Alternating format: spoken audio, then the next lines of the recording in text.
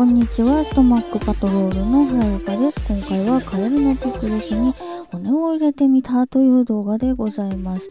TikTok にね、60倍速になってるのが上がってるんですけど、それだと全然何してるかわからないので、わかるようなスピードにして説明していきます。では行きましょう。背中にある綿入れエリアの縫い目を探します。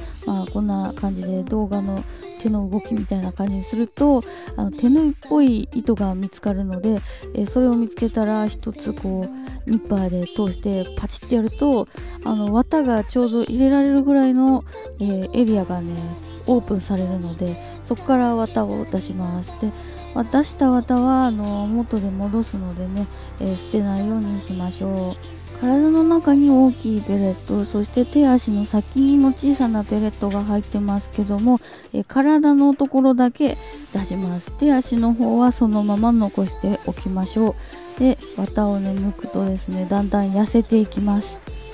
着ぐるみの着てないやつみたいになっていくんですけど、そんな感じになります。くたくたガリガリ。はい、ここからがですね、骨を入れていく作業になります。中野のブロードウェイにあるパラボックスさんで買ってきたトイスケルトン、組み立て済みの990円の商品を使っていきます。ピクルス用ではないのでちょっと手足が短いですが、手足にペレット入ってるんでいけるかなと思って、はい。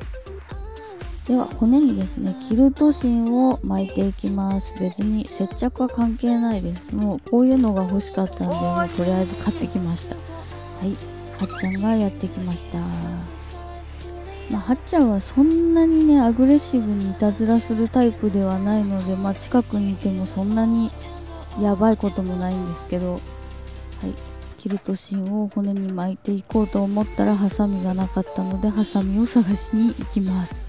その隙にはっちゃんがトイスケルトンを加えて持っていこうとしています。珍しい。バレちゃいましたね。でも諦めない。はい、ダメ。諦めない。ほら。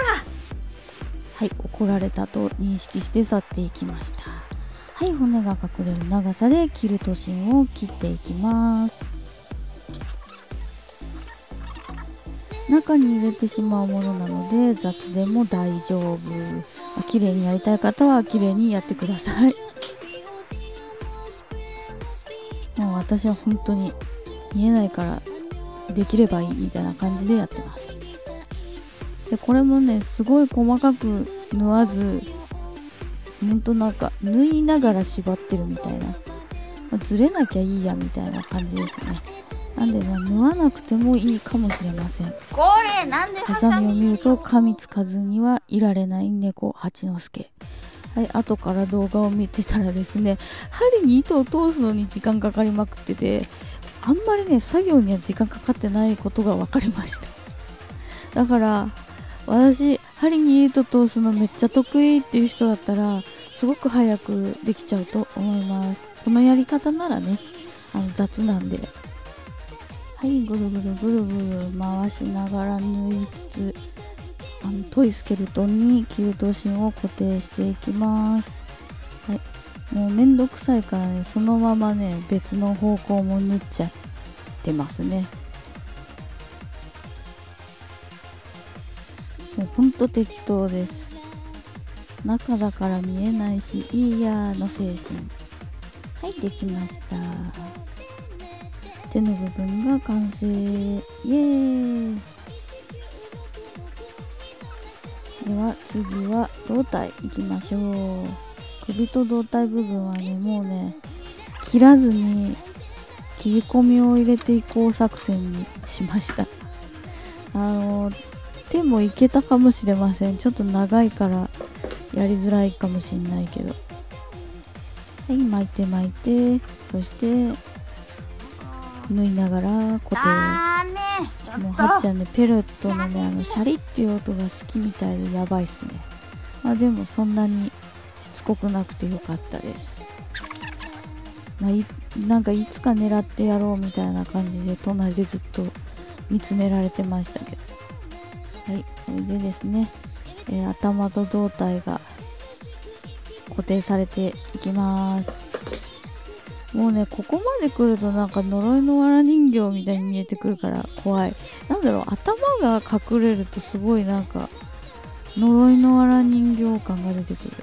はい、年に1回ぐらいしかやんないから、本当に作業が終わる頃にやっとなんか勘を取り戻して、なんかうまくなってくるんですよね。初めなんかボロボロなのに思い出したみたいな感じ。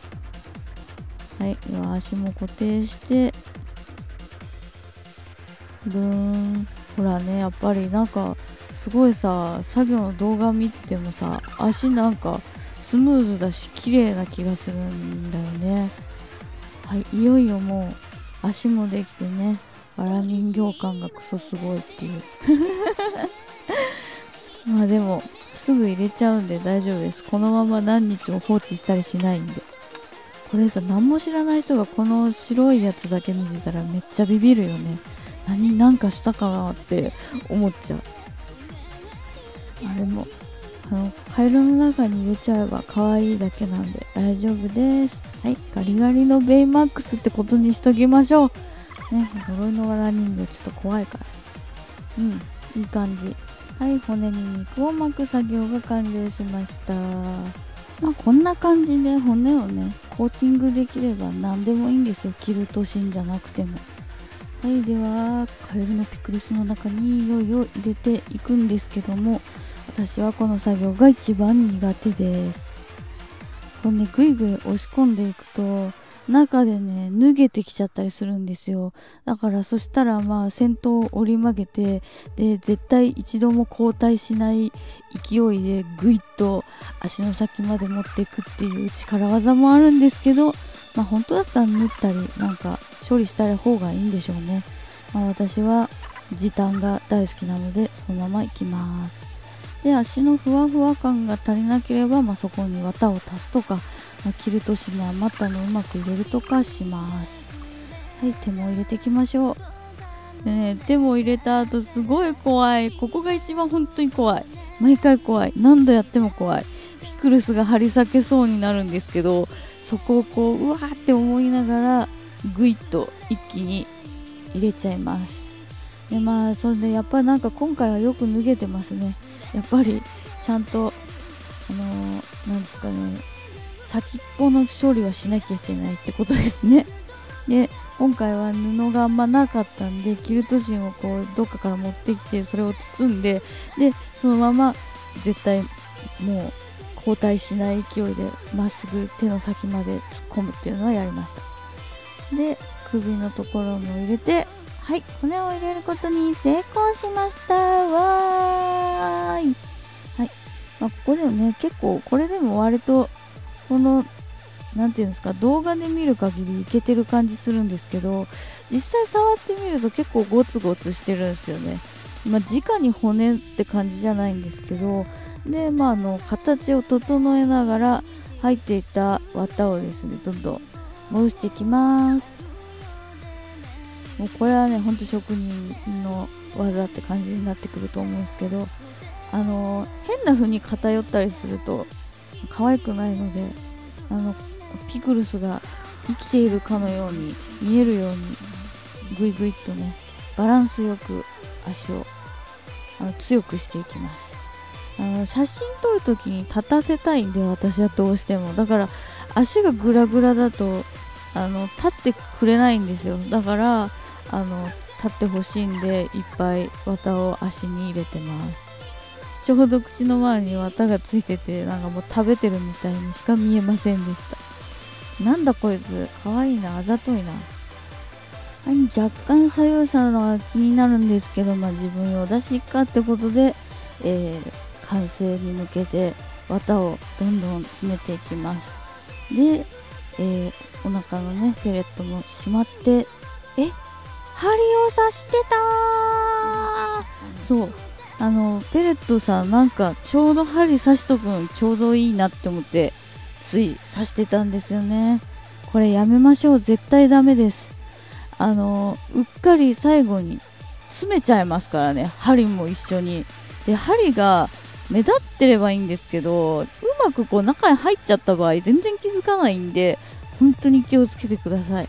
自分が刺さるのも嫌ですけど、自分より誰か他の人が触った時に刺さったらもう大変なことになりますので、絶対に、出したペレットや綿に針を刺すのはやめましょう。はい、そして針が刺さってないことを確認したら、ついに縫い付けます。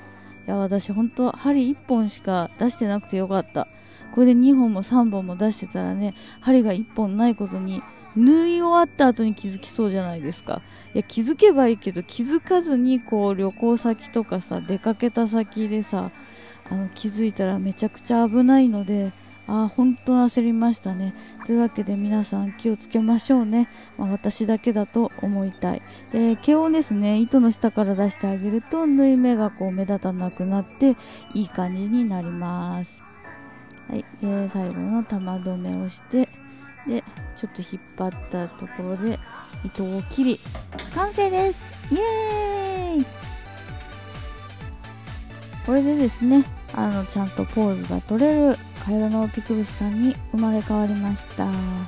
やったね。作業時間はだいたい私の場合は1時間ぐらいでした。糸を通すのが得意な方はきっともっと早いと思います。もう中の雑さが全然わからないいや、ごまかせるってことですよ。なんであんまりね、丁寧にやろうって思わずに気軽にチャレンジして、カエルのピクルスと楽しい、お出かけライフをお送りください。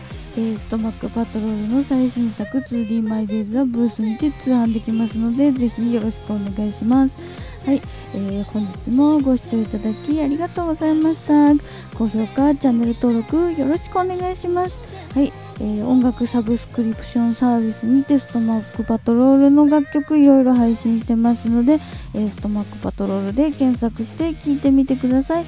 それではまた来週。ストマックパトロール原由香でした。バイバイ。